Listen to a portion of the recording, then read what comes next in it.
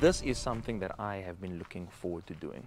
Not particularly just because it's a JAC, but because I've taken an interest to double cabs. Now maybe I'm a little bit late because if I look on the road, we have a double cab fetish in South Africa. Like, we are crazy about double cabs for some reason. They're very impractical to park and all these different things, but there is definitely something to it. And that is what I'm trying to figure out here today. This is the JAC T9. It's a Chinese manufacturer. They've been in South Africa for a good couple of years now. I think it's since 2017, 2018. They are new kids on the block in that sense, if you compare them to the other brands over here. They are one of China's largest bus and commercial manufacturers. And that should give you peace of mind knowing that they know what they are doing. So stick with me for this journey to be able to see what this vehicle has to offer. And the reason why you probably turn this on is because you want to know a little bit more about the JAC. Here is my take and my review on the JAC T9.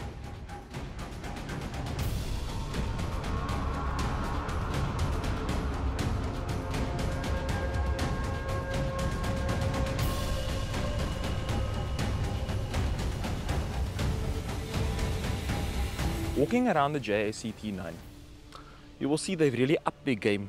Big grille in the front, 18-inch alloys, roof rails, roll bar, everything to bring it in line with how Bakkies look today. They went with a bold and premium design. So the JAC T9 is powered by a 2-liter diesel engine.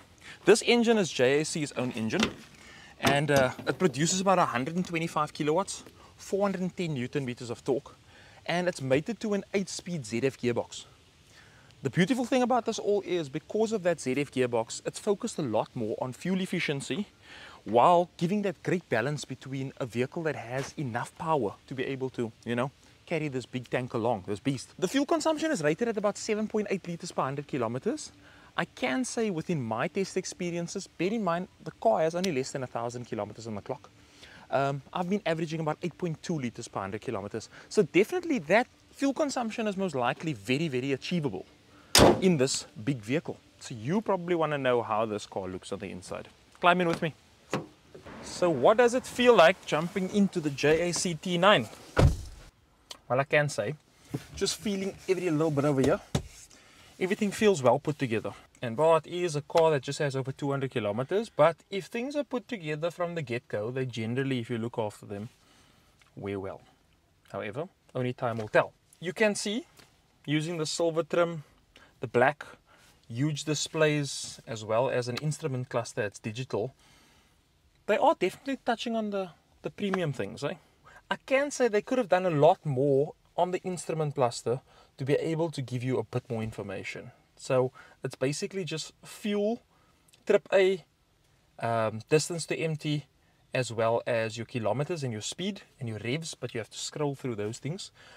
They could have done a little bit of a better implementation into that, but that's just me nitpicking. However, everything is within arm's reach.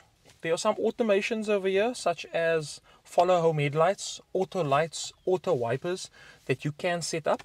It hasn't got any of those major driver assists, such as lane keep assist and those things, but those are also things that, you know, it's more of a want than a need.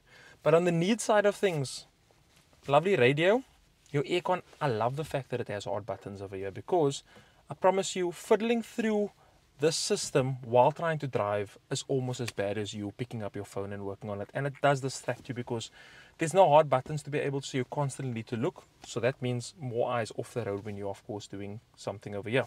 So my suggestion is set everything up, put your phone down, and focus on your driving. And where driving is concerned, the vehicle actually drives very, very nice. This 2-liter diesel with this 8-speed ZF box, it goes quite nice.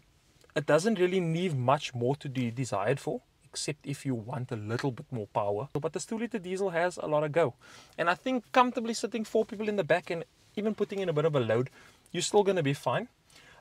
Mirrors on either side, nice and big.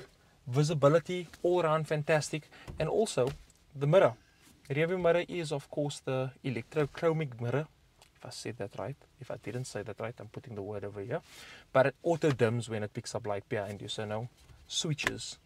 And then with JAC, safety is definitely also on the you know, on top of the list, because besides your driver and your passenger airbag, there are side airbags as well. So you can see more and more that brands are trying a lot more to be able to incorporate the safety, the premium, as well as the practical features in Bakkies. No more Bakkies just, you know, a commercial thing to lug around people in the back or things that you need to move around, but also those nice to have comfort features that's integrated. And speaking of comfort features, down here is a cooler, 2 bottle holders, and enough ways to charge whatever you need to charge. So I think JAC is making up for the power that Eskom takes away from us by giving us a 12-volt port, 2 charging ports in the front, wireless charging, another 2 USB ports at the back, as well as a plug. Take that, Eskom. And also in the front, if you have feeling a bit funky, there are, stand under correction, but 64 different lighting settings that you can have on the LED lights that shine inside here. And you can even go into the menu and you can choose if you want it to be static or pulse or the beat. You can have a bit of a jewel inside the JAC. Let's move on to the back. Climbing on into the back of the JAC. The beauty of having such a big double cab is legroom. Interior cabin space is definitely on the top side of things. At the back, generally there's not much to talk about. But with JAC, another thing that they've really incorporated in here was the fact that they have airbags right around. So you have 6 airbags, the 2 in the front, on the side, so at least you and your occupants will feel safe inside this vehicle. Another thing also to mention is they've added ISOFIX points. Overall view in the back, you're feeling nice and comfortable. There's bottle holders on either side, and if you're only 2 occupants, you also have a lovely armrest over here. And you'll be glad to know that each person has a 3-point safety belt. So safety, definitely thumbs up for JAC. Let's move on to not the boot, but the load bin. So moving around to the back for what makes a Bakkie a Bakkie. A load bin with a size of 1.5 meters by 1.5 meters across and about a half a meter deep. This load bin, fully lined, is ready to carry 1,000 kilograms. And also, if you add the tow bar, you can do about 3,500 kilograms at the back. Considering this 2-liter engine, I'm sure that you would comfortably be able to tow and carry not that at the same time, but definitely have enough to be able to move some things around. And from where I'm from, if you own a Bakkie, you're probably going to be that person that's going to be helping a lot of people cart a lot of things around. The only impractical part of a Bakkie, unfortunately, is the lack of boot space. So if you are going to chuck a canopy on here, the roll bar will have to come off.